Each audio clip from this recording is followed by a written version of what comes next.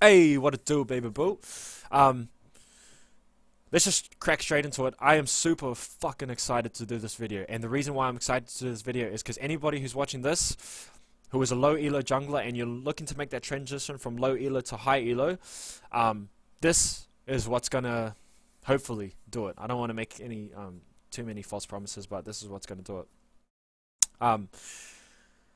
And I'll just lay some context. I was watching one of my clients' replays, and I was reviewing it, and this is the epiphany that I had after watching it. Let's just crack straight into it. Every single game that you play in League of Legends is completely different.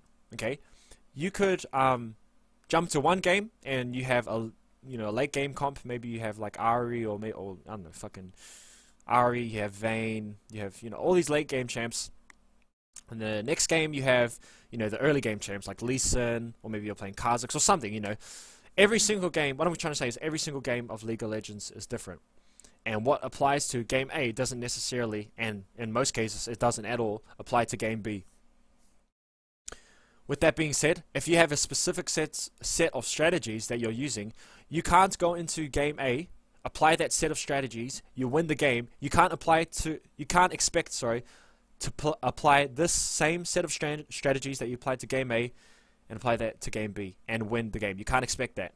You could do the exact same thing that you did in game A, apply it to this one, and you lose the game. Okay? And this brings me to my 2C formula. I'm coining it as my 2C formula, and it's called context versus content. Okay? And this is what separates the high elo people from the low elo people. The high elo people, they have this grand, quote-unquote, grand understanding. They can see the bigger picture. Whereas the low elo people ask you questions like, how do I balance ganking plus farming? They're two opposite things. How do I, they ask you questions for a specific instance. How do I do this and this? And it's like, well, it changes. It's circumstantial, if that's the word. It's dependent on the situation. It's situational. But they don't understand that. They don't have the step back view of being able to understand the context and what content fits that particular situation. And just before I crack into this gameplay, I'm going to give this as an example. Let's say you're talking to a chick, okay, and you're vibing with her, and you're just being yourself, and you're cracking up, and you're making fun of her, and you're making her laugh or some shit, and she's just fucking soaking it up, bro, and legit, like, she's just legit, like, like, that's how, some dating people explain it. You have their full attention. They can't take their eyes off you, and you're just making her laugh, and then you can tell they find you attractive, and they're just digging your vibes, and they fucking love you. You could go up to girl B, completely different chick, but you could do the exact same stuff that you were doing, and you thought it was hilarious, and you're just being yourself, and she fucking hates you, bro. She hates you so much, she tells you to piss off, she pours a drink in your face, she gets all her friends on you, and she's like, oh, look at this little asshole, and they start slapping you, and you're just like, what? I'm just being me. It's the same exact principle. It's content versus context. The context was that this chick happens to like the content that you're offering. This chick on the left happens to like the content that you're offering. You're just being yourself. The context completely changed. It went to a different chick. You're being yourself, but the result was different because of the context. So, what I'm trying to get at is that if you understand the context of the situation, you will know the content or the weapons or the strategies or the tactics to apply to that particular context to get a result that you want. Okay, I hope that makes sense. I know that's a fucking mouthful and it's really hard to explain, but I'm going to move into this gameplay, and hopefully it will help you out. If we look at the matchups on this game, there isn't necessarily any kill potential top because Malzahar has no CC. So we're laying the context now, okay? My client was Ivan, who isn't an early game jungler. I mean, like, he doesn't go for ganks. He's not, doesn't do a lot of damage early game. He's more about counter jungling, warding up for your lanes, providing utility for your laners, okay? If we look at bot lane, these guys are just going to dick this guy because it's Draven and Soraka, and they're just not going to be able to, because of the dynamics of the champions. Draven's early game's ruthless. Soraka's just going to heal him. Draven's just going to fucking bang, bang, bang. He's going to get the buff, okay? Ivan does the classic 3 buff. Bang, bang, bang. If we look at Gragas, I'm guessing he started bot side. He's going to do bang, bang, bang, okay? Gets the 3 buff. Starts farming, blah, blah, blah. At this point, we have to ask ourselves the question, where's Gragas? This is just basic jungle knowledge. And if Gragas did a typical start, like, you know, did a camp there, he'll be on the top side of the map, okay? If he's on the top side of the map, see, we're still setting the context. If he's on the top side of the map, there's 2 ganks possible, okay? Which is mid and top. Top is possible, but it's, you know, Malzahar's playing quite safe, so I don't think Gragas will go for it. And if he does go for it, Malzahar will just walk away. Okay, so that leaves mid lane, okay? So let's go through this game, we're laying the context. If he's on the top side of the map, there's only 2 lanes that's possible for ganking. So it's a process of elimination, so you look top. Yes, he's really low, but Malzahar's playing really safe, so I don't think Gragas will go for that. Ahri, on the other hand, isn't playing as safe. She's a bit low as well, you know, she's losing some health. And so if there's any, especially now, she's half health. So if there's any lane that Gragas will gank, it will most likely be top lane. Also considering the fact that Malzahar's pushing in the lane so that he can go back to base, and so that he doesn't get ganked by Ivan. So ideally, what Ivan would do is ping these 2 laners to play safe. Right? At this point, the wave's pushed up. The gank from Gragas is completely gone now. There's no chance that he's going to gank. Like, look, he wards this, he's not top. So that means that if Gragas is on the top side of the map and he's not over here, he's either farming or he's going to gank mid, okay? Because of that situation, what we do to provide safety for Gragas, provide safety for Ahri, is to ping mid lane. I'm going to show you how this all works out. So go for a counter gank, blah blah blah. All this shit happens. Ivan's super low from this counter gank, and now he tries to pull off a gank bot. If we look with...